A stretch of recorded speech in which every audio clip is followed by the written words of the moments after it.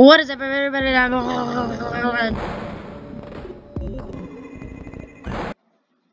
Today, I just reset my save data for Five Nights at Candy's 2. I played a bit of it. I know how it works and understand how it works. Just wanted to get in some stuff. Hey, I just wanted to get in some stuff for it, and I don't want to play any more Five Nights at Candy's. Are you there? Lol, you lost the bet. Let me guess, we have to stay in that old factory? I do know what that means. We gotta stay in that old factory for 5 nights. Oh.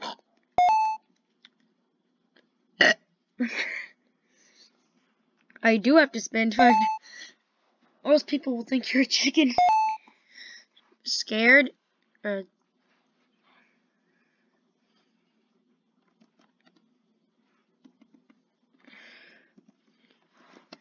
Go. Frick yourself.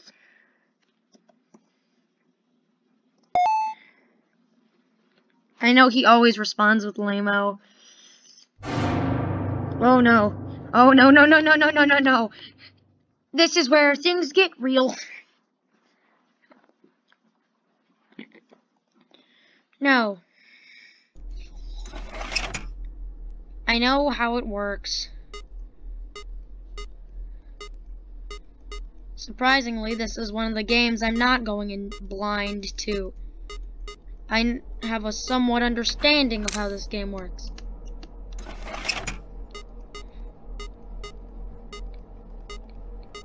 Nobody's on the cameras. Good thing about this game is there's no power. When is the animatronic gonna come in?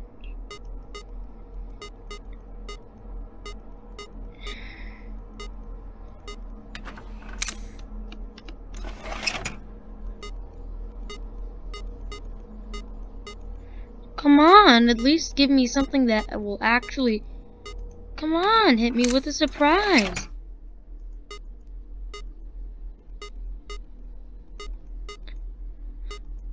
At least show me the actual animatronic itself.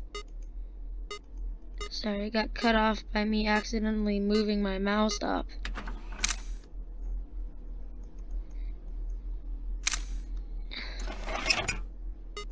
And I don't know how to beat the guy in the vent, but I think I just have to press the sound buttons and...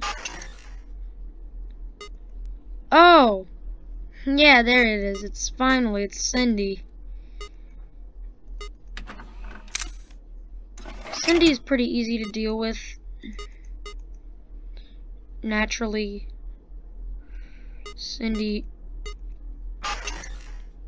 actually is quite easy to deal with.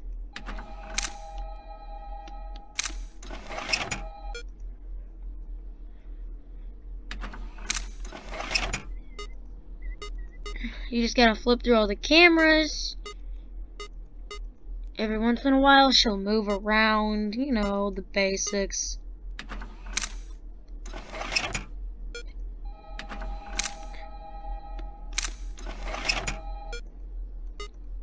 She's in Cam 14 now. I know her patterns pretty well. She likes to move in certain areas or rows.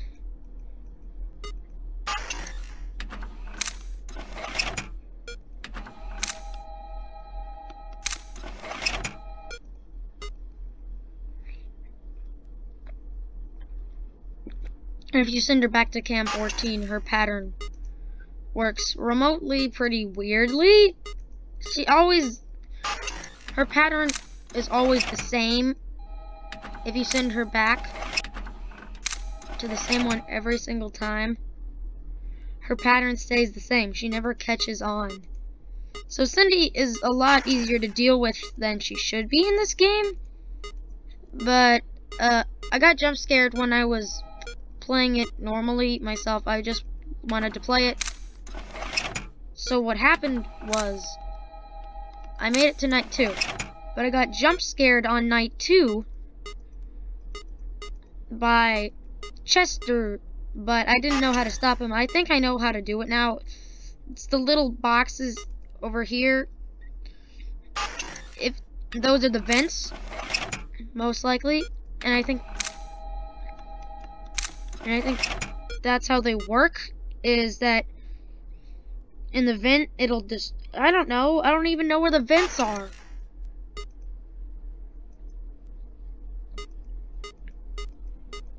Check around just move around the cameras, and she'll naturally come around. By the second flash, gone, back to 14. So the repetitive formula is that everything works the same. And I think that this night it really isn't that hard. The first time I got jump scared, I actually got jump scared. It was because I didn't know what I was doing. I didn't know how the animatronics work, but because I didn't pay attention to the text dialogue. But when I actually paid attention to how the game worked, it was easy.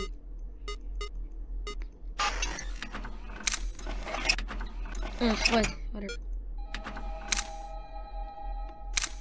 By the second flash, she's always gone, and back over here. When the phone rings, it's easy. Basically, I think this game is really not that hard. It's just more about finding how to figure out the pattern of the strategy. And it's really about reacting quick and figuring out how things work in the game. It's about quick thinking, figuring out, and really just experience and logic. Like, if you use logic to explain how you get rid of some of the animatronics in this game, you are most likely to win. But I don't know. All I know is Cindy gets disturbed by the audio, and the chimp crawls through, like, a vent, because I heard banging on the walls when I played the other time. And from the banging, just out of nowhere I got jump scared, which was kind of weird, and I didn't really know how it worked. I haven't done much research into this game. I'll probably look it up and figure out some of the strategies. I mean, not strategies, but just how to deal with them, which doesn't really destroy the essence of the game. The essence of the game isn't figuring out how to win. The essence of the game is the difficulty that comes in quick reactions, moving fast, and multitasking. Which is what I always thought was what the original Five Nights at Freddy's did best.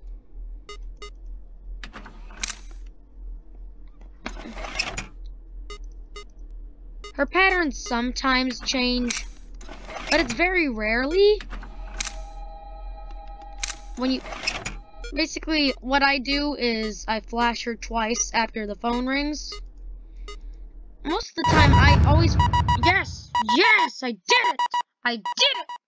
Woo! And then there's the monkey minigame. I become the monkey after this weird flashing.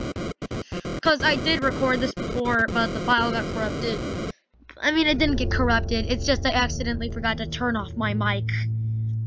It didn't get corrupted in any way. I lied to make that story sound cooler, and I realized I just really trolled you guys. Okay, so we go over here. And we go... We can't go in here. I remember. But we can go down here. Yeah, we're going the right way. Because I remember the stupid candy thing. Yeah. And we get the key. Now we found the key. We walk back up.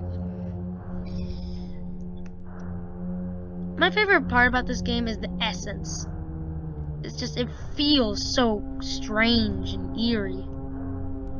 You don't feel like you're... I mean in the mini games and stuff. The point of it is, it's not about... Five Nights at Candy's was always about jump scares in the original. But, same thing with Five Nights at Freddy's, but now it's just really Five Nights at Freddy's has evolved into scaring you in ways you'd never expect. But that's pretty much about it for this video. Bye.